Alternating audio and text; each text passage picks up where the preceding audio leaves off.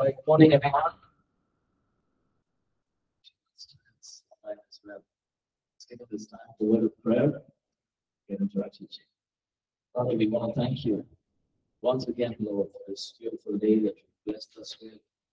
We thank you, Lord, for the opportunity that you have given us to just come, sit at your feet, and to learn from your word. Thank you for the wonderful Holy Spirit that ministers to us, God. And even as we learn together, pray, God, that you will speak into our hearts, that every seed that is sown in our hearts will bear fruit in our lives. God, we thank you. We commit these 2 hours just studying and learning into your hands, God.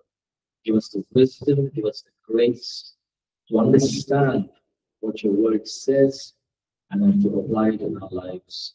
We give you all the glory and honor. In Jesus' name. Okay, so we've been covering on in the last class we looked at the work of the Holy Spirit. Excuse me, Pastor. There is too much echo from the background. We can't hear clearly. There is too much echo. Too much echo. Yeah, from the background. Hold on.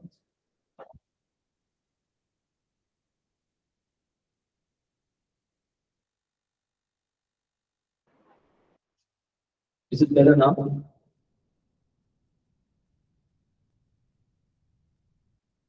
No, there's still an echo coming. Not yet. Hello. Hello. Is there gain? Is there gain? Reduce the gain.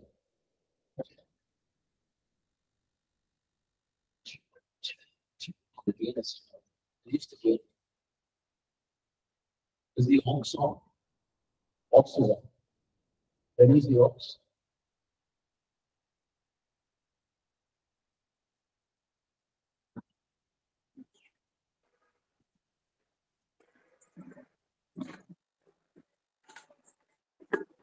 Is that better now?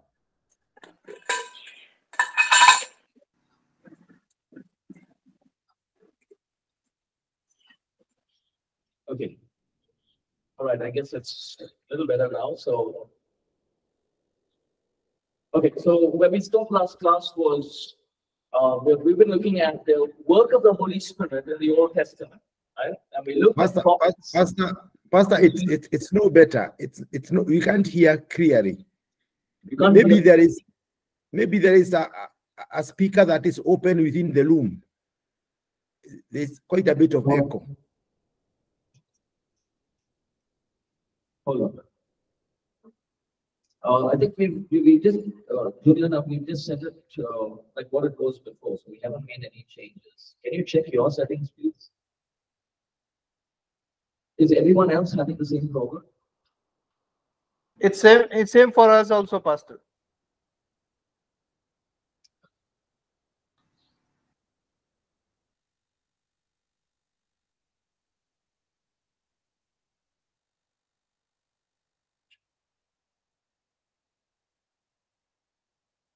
How about now? Is it better now?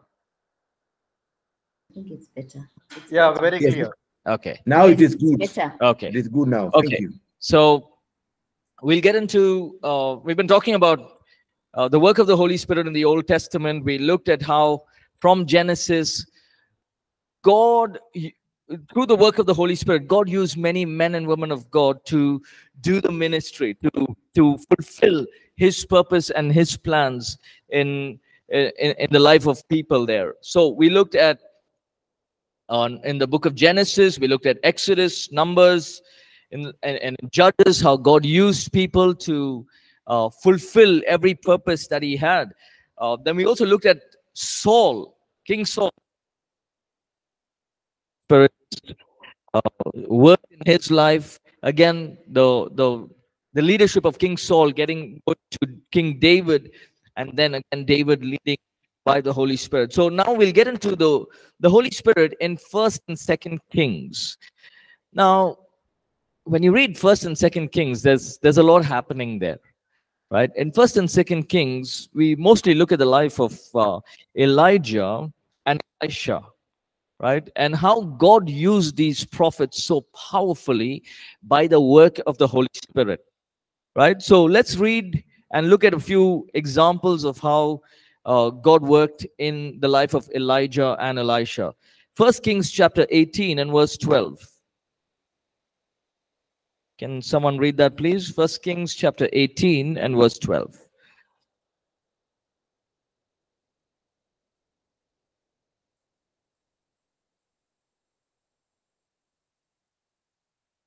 And as soon as I leave you, the Spirit of the Lord will carry you to a place I do not know.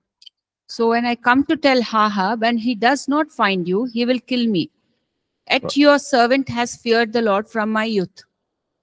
Yes. So now, 1 Kings chapter 16 onwards is very interesting, because in verse 17, Elijah, God tells Elijah, go into the mountains and be there, because I'm going to send the ravens to come and feed you, right? And so the ravens come and feed Elijah. And then the widow at Zarephath, where God uses Elijah to do a wonderful miracle there. And then in verse 18, Elijah is saying, listen, I don't know where I'm going to be next, because right now I'm here with you, right? And the next moment, I don't know where the Holy Spirit will take me. So there's no way of me telling you this is what I'm going to do, or this is how I'm going to do my next work of ministry. So Elijah is pointing to the fact that everything that he's been doing is by the leading of the Holy Spirit. Think of this. Elijah tells, we talked about this last class. Elijah goes to the king and he says, Ahab, it's not going to rain. And it happened so by the word of Elijah. How? Because he was led by the Holy Spirit. Later on, he goes, 3 years later, he says, okay, Ahab, go and tell the king, Ahab, that it's going to rain. Again, led by the Holy Spirit, right? And imagine this, you've got 300 prophets of Baal, you've got about 400 prophets of Asherah, about 700 people. Elijah is standing there, he's at Mount Carmel, and this is one person going against 800 people. Now, can we do this on our own strength? You've got one man, Elijah, standing against about 800 people. And Elijah is saying, let's have a challenge. Whichever God that answers by fire, that is the real God. Have you read that portion? Right? You see that, they went up to the, in the same chapter 18. You go on and read it. And, Elijah is standing and he's also making fun of the other prophets and other prophets of the other gods. And he's saying, maybe your God is sleeping, or maybe he's resting. Why don't you go and, wake him up? Now, we see that Elijah was able to do all of this because of the anointing of the Holy Spirit upon his life. Right? Elijah was led by the Holy Spirit all through in his ministry. And then that ministry of the Holy Spirit went on to his successor, Elisha. We see that Elisha, here's something very interesting.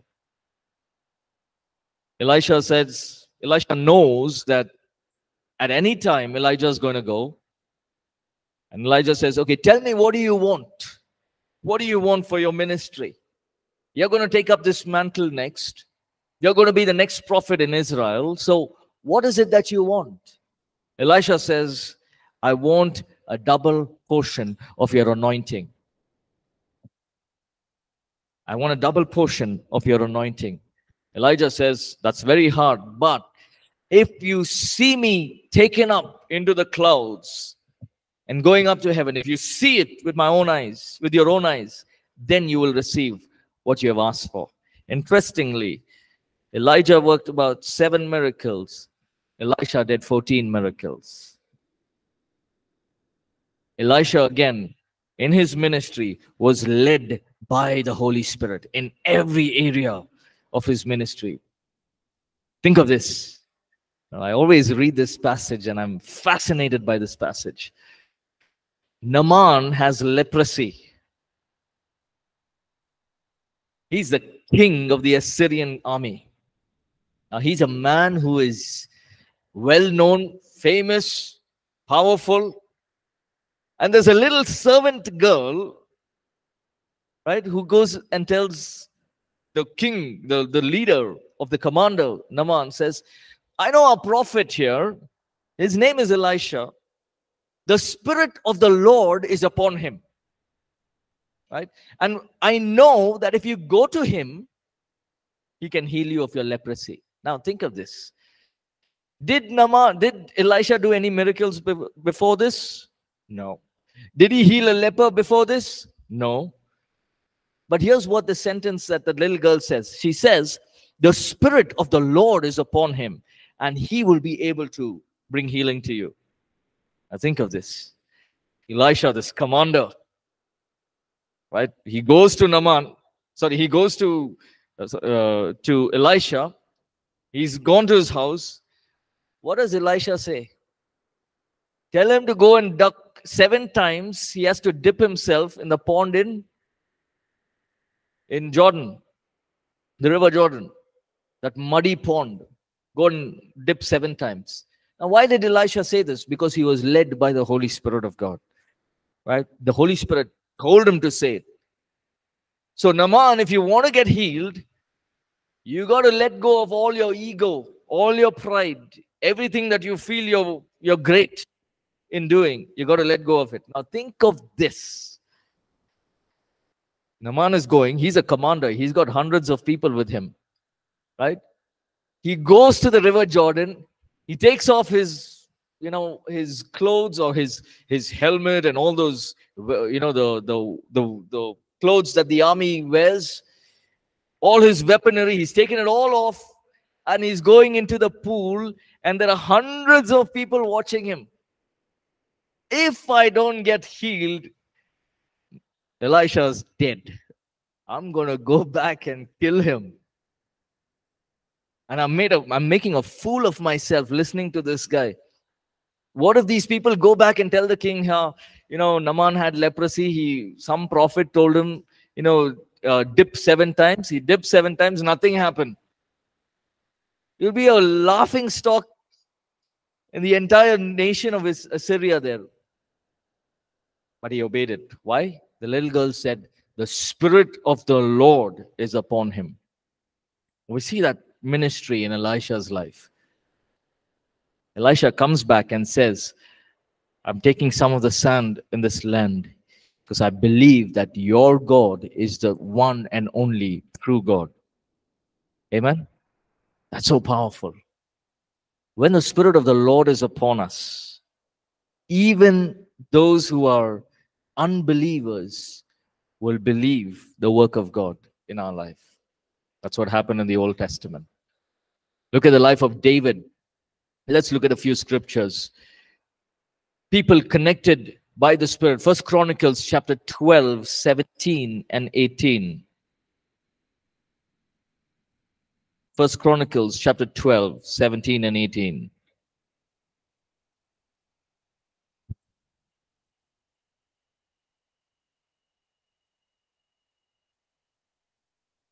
It's right after 2 Kings.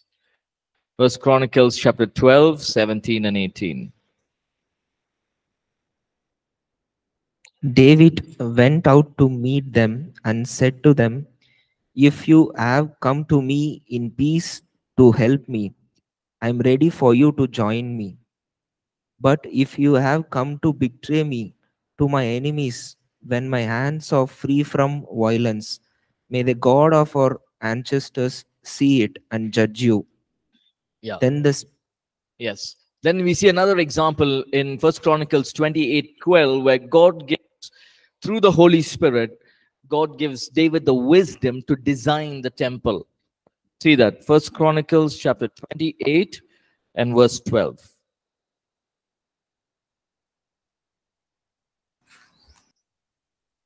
And the plan of all that he had in mind for the courts of the house of the Lord and for all the surrounding rooms for the storehouse of the house of God and for the storehouses of the dedicated things. Right. Thank you. Yeah. So I'll just read it once again. He gave him the plans of all that the Spirit had put in his mind for all the codes of the temple of the Lord and all the surrounding rooms for the treasuries of the temple of God and for the treasuries for the dedicated things. David was given the wisdom by the Holy Spirit to design this, right? And he did it that way. Then we look at the life of Nehemiah, right? Again, in Nehemiah chapter 9, verse 20. Let's go into Nehemiah. Now, let me just give you a quick background of what's happening in the book of Nehemiah. How many of you have read the book of Nehemiah?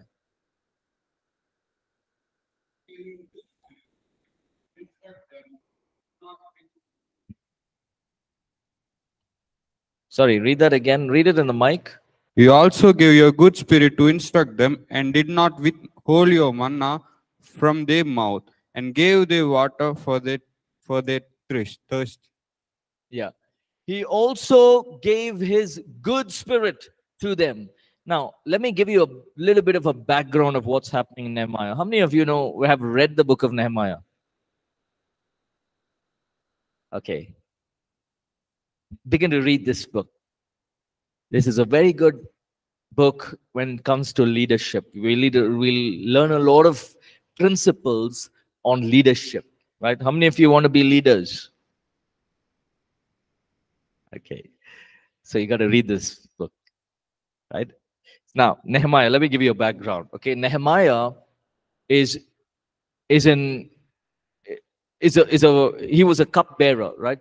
His main responsibility is to take this cup of drink, go to the king, and give it. Now, this is the Babylonians. The Babylonians have come. They have destroyed Jerusalem. And after destroying Jerusalem, they took a few of them captive. And among them, I think it was during the second reign, is when Nehemiah has gone there. Now, Nehemiah is a cupbearer. His work was comfortable. He's not, doing hard labor outside. Comfortable job. What's his job? He has to take a cup. When the king says, I'm thirsty, he has to go. He has to taste it, make sure everything's all right, give it to the king. Very simple job, right? Now, the Bible says that when Nehemiah was doing that, he heard about the gates of Jerusalem that was burned down and the walls that were broken down. He heard about it. And his heart was filled with anguish, saying, God, my house, my city, Jerusalem, my people are going through all of this problem. The walls are broken. The gates are burned down. It's all in ruins. And his heart was in pain. What did he do? If you read the book, I'm just going to go very quick, right? Nehemiah heard this and he sat down in sackcloth and ashes and began to fast and pray. The moment he did that, he said, God, you give me an opportunity where I can speak to the king. Now, think of this. He goes to the king, and the king asks him, what happened, Nehemiah? You're a cheerful man. Why is your face all dull? Why are you feeling this way? No, because the walls of Jerusalem have been broken down. The gates have been burned down. That's my city. And so I'm burdened about it. And now this king is saying, tell me, what do you need? He says, I need people. I need money. I need your papers. I need your signatures so that I can go back and build the walls and the gate. Now, this doesn't make sense. They are the ones who destroyed it. So Nehemiah is saying, I want to go rebuild it back and you are going to pay for the bill. What I'm going to do, you have to pay the bill. That's what really happens. And then later on we see, what is Nehemiah's work? Cupbearer. Did he do any training in leadership? Did he do any training in how to lead people or how to build a wall?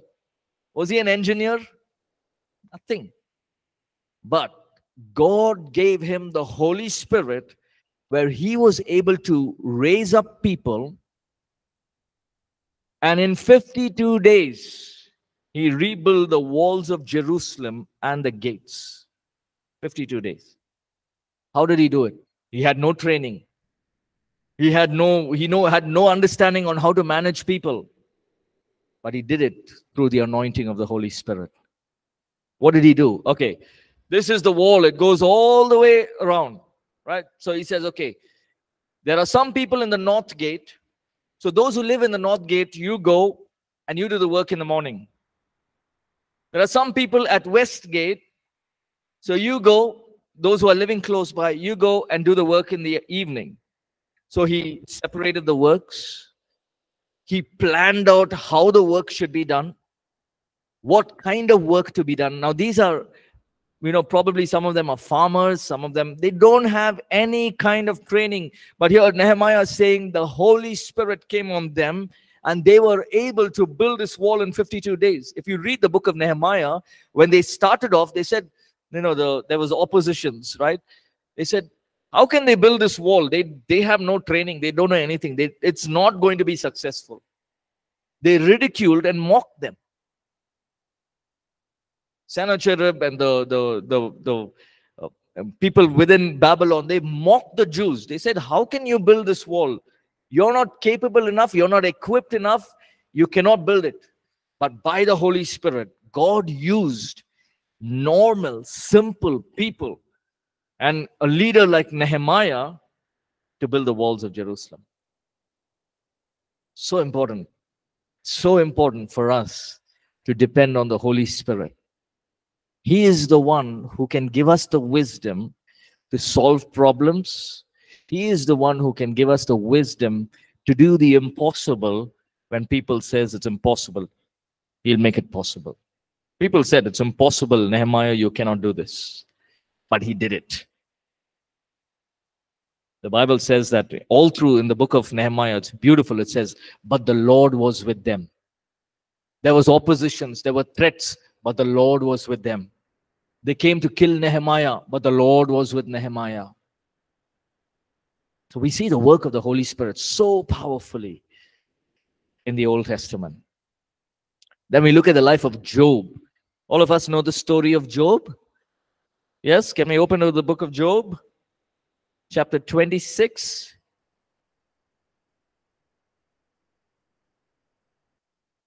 Now, Job was a contemporary of Isaiah, right? So, Job 26 and verse 13. So, let's read that.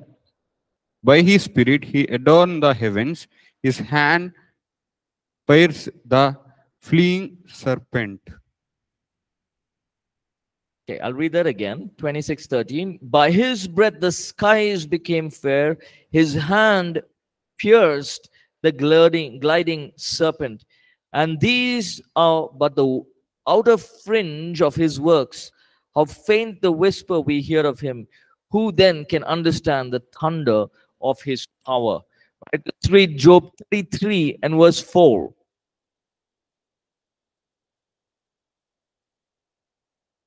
Job 33 verse 4. Go ahead.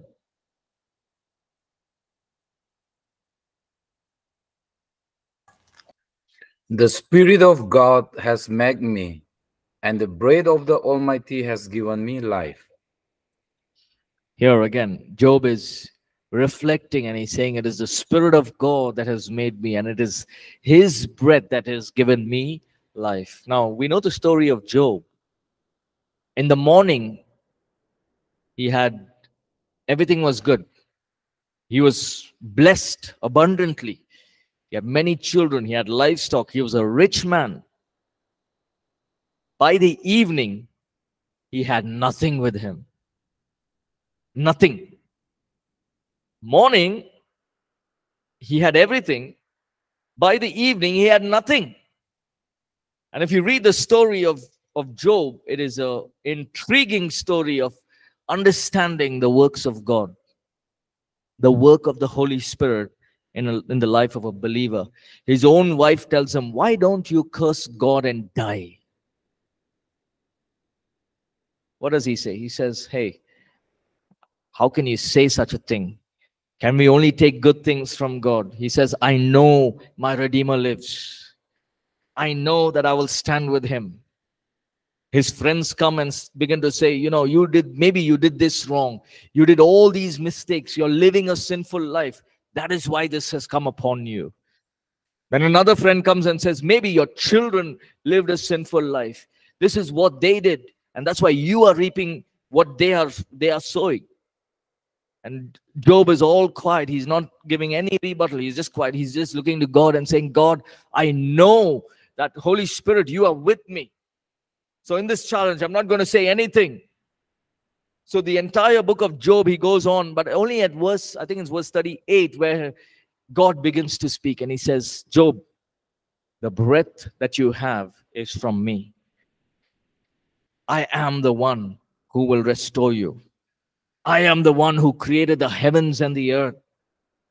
Everything, were you there when I stretched out the heavens? Were you there when I created the stars and the glory that you see above you? Were you there? Were you there when I created the mountains and the valleys and the great seas? Were you there? Job says no. But Job knew that the work of God, the Holy Spirit, was with him. He knew that in that burden, in that pain, in that suffering, when he put on sackcloth and ashes, he's got all boils and blisters on his body, full of pain. He knew, he says, I know my Redeemer lives. I know that Jesus, I know that the Holy Spirit is with me. God is with me. I may not see it, I may not feel him, but he is with me. How many of you have felt this way? Right? Where we feel, God, where are you? What is happening? Everything seems so lost. Can we be like Job and say, God, I know your Holy Spirit is with me? Now, Job, you know, the Holy Spirit came, ministered to him and went. But for you and me, the Holy Spirit is with us. He's there in us. So we can, you know, always tap into his presence, into his power. Then we look at Psalms. Now, a lot of the Psalms are written by the leading of the Holy Spirit. Right? All the Psalms, almost every Psalm that we see has been written by the leading of the Holy Spirit. Let's just go to Psalms 92. I love this Psalm.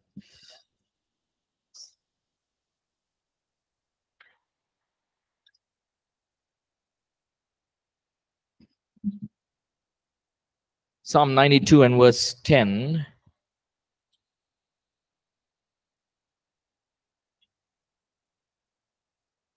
Yes, can someone read that, please? Psalms 92 and verse 10. But you have exalted my horns like that of the wild ox. You poured over me fresh oil. Now, the horn refers to leadership, right? If you see prophetic imagery, horn refers to leadership and oil refers to the anointing of the Holy Spirit, right? Let's read Psalms 139 as well. This is another beautiful Psalm, Psalm 139 and verse 7. Where shall I go from your spirit? Or where shall I flee from your presence? Where can I go from your spirit, and where can I flee from your presence? And then we see a lot of Psalms where through the leading of the Holy Spirit, the psalmists are writing. Many of them are Psalms about the crucifixion of Jesus. Right? We have many Psalms talking about the death, the burial, the resurrection of Jesus. Many Psalms talking about the nation of Israel, talking about God's grace, God's love. So all of this have been written by the leading of the Holy Spirit. Okay, so now let's see the life of Isaiah. Let's just go a little quick so that we can finish, try and complete as much as we can. Isaiah was a great prophet, right? And during the reign of Uzziah, Isaiah warned of two things: sexual immorality, wrongdoings, that is even idol worship, and then there was false worship. And Isaiah is living in a different country. He's again in Babylon, and there is so much of sin that is happening around him. And here Isaiah, we see that he was led in many places by the Holy Spirit to write prophetically. I think Isaiah is one of the most prophetic book in the entire Bible. Right? So let me just pick up a few scriptures here. Isaiah chapter 10 and verse 17. Sorry, Isaiah 10 and verse 27.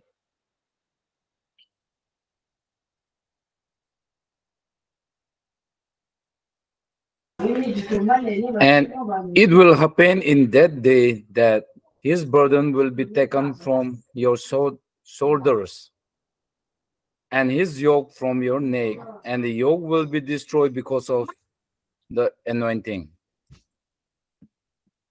Yeah. So he's again talking about the anointing of the Holy Spirit.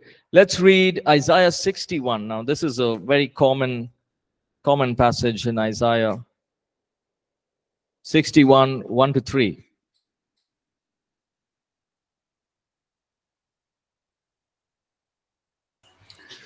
The Spirit of the Lord God is upon me, because the Lord has anointed me to preach good news to the meek. He has sent me to bind up the brokenhearted, to proclaim liberty to the captive, and the opening of the prison to those who are bound. Yes. Right? So, yeah, that should do, Anthony. Thank you. So we see here that, again, Isaiah is writing, he's saying, the Spirit of the sovereign Lord is upon me. Now, there are many places. Isaiah 60, he says, arise and shine, for the glory of the Lord has come upon you. You see, Isaiah 35, he's saying, but the ransom of the Lord shall rise up. They will return to Zion singing. Then there are many scriptures where he says, he's speaking prophetically. He's talking about, just when we are weary, the strength of the Lord upon you. Though the eagles, though we fall, we will not be cast down. He will rise us up on wings like eagles. He will lift us up and restore us back. So all of these are prophetic illustrations of what God was going to do to the nation of Israel. And now all of those are applicable to us even now. Meaning what? Now when I'm discouraged, or if I'm feeling weary, I go to Isaiah chapter 40, and I'll go ahead and I'll read Isaiah 40.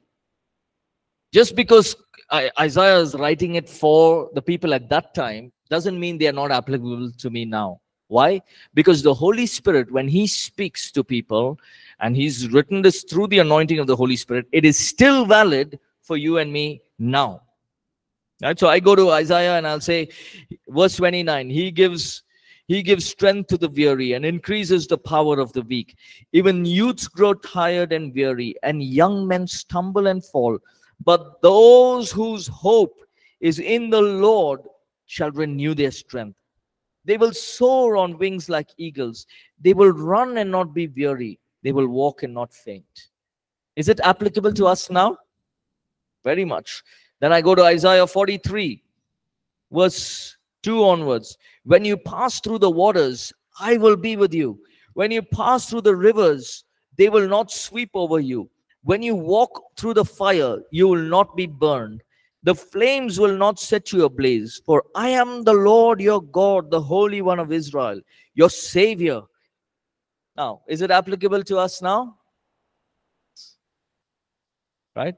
So the same way God spoke through the prophets in the Old Testament, through the anointing of the Holy Spirit, he does speak to us even now. And so we can go back to the word and say, God, speak to me, minister to me.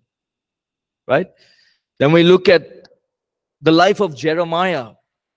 Now, I'll just go a little quick, right? Jeremiah is the prophet who was there before, during, and after the fall. You'll learn more in Old Testament survey, right? And Jeremiah, everything that he did was led by the Spirit of God. I tell you, if you read the book of Jeremiah, it's very difficult. If you had met Jeremiah at that time, you say, this guy has gone mad. You know why? God tells him, sleep on your left side for, I think it's about I'm not sure how many days. I think it's 300 odd days. Sleep on your left side for 300 days. Why? This is to signify that the north side, the north of Israel, is going to be in trouble. It's going to go through wars and difficulties. It's going to be captivated. Then God tells him, okay, sleep on your, now you sleep on your right side. That's how many days? Again, a certain number of days. So for this many days, the south part of Israel is going to be in captivity. Then one day God told him, make a big hole in your house. Imagine you go to Jeremiah's house at that time, there's a big hole in the wall. People ask you, why is that hole there? Then he has to say, just like how there's a hole in the wall, the same way you people have made a hole in your hearts. Whatever God is prophesying, whatever the Lord is speaking, nothing is going into your heart. You're just listening, but you're not making any sense of it. So if you read, no, he's called the weeping prophet, Jeremiah. But it was all by the leading of the Holy Spirit. And you look at Ezekiel. Ezekiel was deported to Babylon where he preached. And there he's standing there. He's seeing the valley of dry bones. He's seeing all kinds of things. God is, the first chapter itself, he's seeing heaven. The Holy Spirit has opened his eyes and he's seeing the things in heaven. I see an ox, I see a face of an eagle and the calf and the man who, the face of a man, and I see cherubims and seraphims. I see angels, and two of them, the angels cover their face, some of them cover their legs, and with another set of wings, they are flying, and they are seeing the glory of God. And Elijah, again, after seeing all of this great vision, he had a new understanding of who God is and what God can do. God used Elijah very powerfully among the Babylonians, right? Then we look at the life of Daniel. We all know the story of Daniel. What did Daniel do? Fought with the lions or slept with the lions? What did Daniel do? Sometimes we just know these names. We just understand a few things about them, but you really need to go in deep to understand the work of God in these men and women of God. Daniel was taken as a young boy, about 17 years old, into Babylon. Daniel surpassed 3 kings. 1, 2, 3. They thought they can change Daniel, but Daniel changed them. Look at Daniel chapter 2. Let's go to Daniel chapter 2. Think of this. Nebuchadnezzar has a dream. Okay? He doesn't know what the dream is. So he calls everyone. He says, tell me what the dream is. First, you have to tell me what my dream is and then explain the dream. Now look at Daniel chapter 2.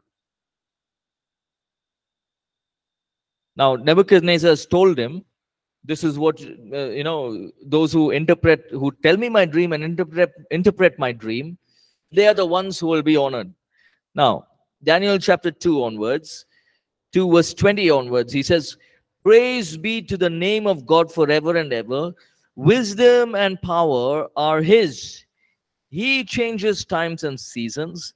He sets up kings and deposes them. He gives wisdom to the wise and knowledge to the discerning. He reveals deep and hidden things. He knows what lies in darkness, and light dwells with him. I thank you and praise you, O God, my fathers. You have given me wisdom and power. You have made known to me what we asked of you. You have made known to us the dream of the king. Now, this is after Daniel is praying, and the Holy Spirit has revealed what the dream is. If you go on from chapter 24 onwards, Daniel goes to the king and begins to explain that dream. How did he do it? Through the anointing and the leading of the Holy Spirit. Many years later, King Nebuchadnezzar's son, Balthazar, he's drinking happily. He says, go and bring the cup that we got from Jerusalem, the cup which was used to do the offerings in the temple. Go and bring that. I want to drink from that cup. So they go and bring it. And as he's drinking, one hand comes and writes on the wall, Mene, mene, tekel uphasin. Now the king is in shock. Only a hand, no person, only one hand is written. They called up Daniel. Daniel, please come. We need you here. Daniel comes and says, see, I'm going to interpret this dream for you. I'm going to interpret what has happened here. Right? How did he do it? He was led by the Holy Spirit. The Holy Spirit spoke to him and told him this word. Okay, king, this is what it is. Number one, it says, mene, mene, tekel uphasin. That means God has measured you and found you useless. That means you are a useless king. So God is going to destroy your kingdom, and now your kingdom will be divided into two. Today is that is going to happen today. Oh, please pray to God that this does not happen. No, I cannot change it. You have done something which is evil in the eyes of God. Today your kingdom will be divided into two. Now, here's an important lesson. Under the anointing of the Holy Spirit, now Daniel didn't say, let me change it. What if he gets angry with me and throws me into prison? By the time Daniel is old now, it didn't change. He knew that the Holy Spirit is greater than what they are doing. So if the Holy Spirit has given me the word, I must obey it. And he did it. The kingdom was divided, the Persians and the Medes. The next king comes, Darius comes. They try to trap Daniel. Right? You're worshipping other gods. What to do? Throw him in the lion's den. Nothing changed. Daniel, you see, let me go to Daniel chapter 6. See, when you read the Bible, no, we must understand certain things. It's very powerful, right? Because if we just read it like as if it's a work to do, we may not understand some of the things. Now, Daniel knows that there's an edict that he only put the stamp. Because he's the leader, right? He put the stamp. What is the stamp? Those who worship other gods will be thrown into the lion's den. He's the one who put the stamp and said, okay, do what you have to do. Now, read this.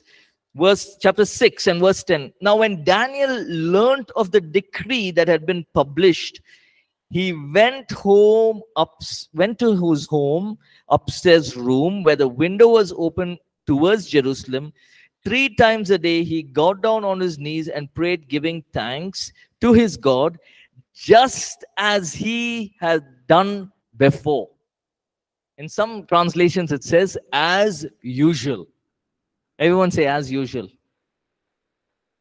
Monday to Friday, Bible college will happen as usual. Next week, Monday to Friday, Bible college will happen. Sunday morning, you all go to church. Will anything change? The same way, Daniel knew, oh, if I open this window and I pray to God, and then CCTV camera is seeing this, then I'll be thrown into the lion's den. That's the last day of my life. Did he do 5 days fasting prayer?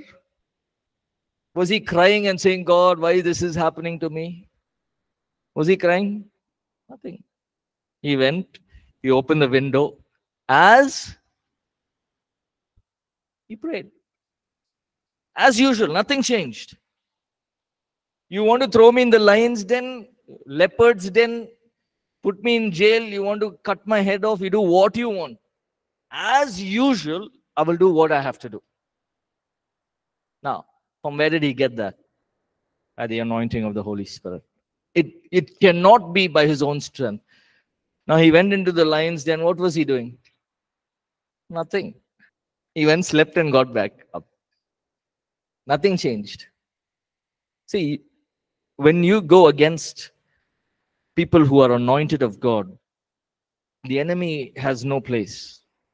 What does the verse after that say? The king said, go and throw the soldiers in. Before they reached the ground, they were dead. They were killed. The lions pounced on them. Right? When the Holy Spirit is working, especially we see it in the Old Testament, and even now when he's working, he's able to protect us. He's able to lead us to the path that he wants us to be. Right? Now, Let's look at Joel. Joel, Micah, Haggai, Zechariah. These four are minor prophets, but we'll not go into all of them. Let's go into Haggai chapter 2, verse 5, quickly. We got another 5 minutes. Haggai chapter 2 and verse 5.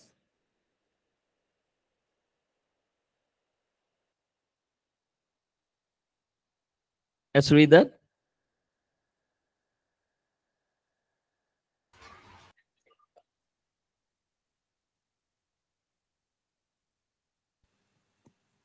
Yeah. According to the word that I covenanted with you when ye came out of Egypt, so my spirit remained among you. Fear not. According to the word that I have covenanted with you, my spirit will remain with you, so you fear not. Now, listen. In Haggai chapter 1, God calls Haggai to tell the king, okay, you're going to build a house for the Lord. You're going to build a temple for God, right? And that's when God is promising. He's saying, when you build this temple, the glory of the Lord will be upon this house. I have covenanted with you. My spirit will be with you. Just as how my spirit was with Moses and the people who built the temple at that time, just as how my spirit was with David and Solomon and all these prophets, my spirit is with you. So you will build this temple and my glory will come upon you. That's what happens in the book of Zechariah. Zechariah 4:6, and we'll close with this and take a break. Zechariah chapter 4 and verse 6. Now, let me give you a background before you read that. Zechariah is the prophet there, and now they're ready to build a temple. There's a king named Zerubbabel, right? Zerubbabel is saying, okay, what is the point of me building this temple, God? If I, as a king, if I build this temple, even while I'm building it, the enemies will come and destroy this temple. I can't go against these enemies. And how will I build this temple? I don't have the resources. I don't have the people. I'm lost. I cannot build this temple. Then the word of the Lord came to Zechariah. Zechariah 4:6. Read. Then he answered and spake unto me, saying, This is the word of the Lord unto Zerubbabel, saying, Not by my might, not by power, not by my spirit, saith the Lord of hosts. Yeah. So now, Zerubbabel is thinking to himself, how will I build this temple? I can't build a temple. They will destroy this temple and they will, they may kill us also. How can I think of this? I don't have the resources. I don't have the funds. I don't have the people. It's impossible to build this. Then God sends Zechariah. Listen, Zechariah is going and saying, Zerubbabel, listen, you're the king, right? It is not by your own might. It is not by your own strength. But it is by the Spirit of the Lord that you will build this temple. So look at your strength. You're the king of Israel. You're the king of this nation. But you will not do it on your own strength. You may have an army with you. They are not going to use that strength. But it is by the Spirit of the Lord. That means what? The Spirit of the Lord will come upon you, will come upon your people. I will give you the wisdom. I will give you the grace. I will give you the strength on how to build this temple, when to build the temple, what you must do, what you must not do. Everything, it is by the Spirit of the Lord. Just as I was with Moses. Just as they rebuilt, they walked with the Ark of the Covenant wherever they went. And the tabernacle was with them. The same way, Zerubbabel, by the Spirit of God, you will rebuild this temple. And it happens so. It happens so. So what is this learning that we see? The Holy Spirit is the same. He hasn't changed his ways. All through the Old Testament when we see, right? He hasn't changed his ways. And you and I as believers, we're going to look at chapter 4, in the life of Jesus, how the Holy Spirit worked. And the Holy Spirit will continue to work in each of our lives. Can he work what he did in the Old Testament? Yes. Can he change the way he worked in the Old Testament and work differently now? Can he work differently now? No, meaning how he did in the Old Testament, will he do the exact same thing now? Or can he change it? He can change it. Right? That's how he is. He can he can change the way he does things, but the person of the Holy Spirit does not change. Amen. Right? So we'll take a break. We'll come back and go to chapter 4.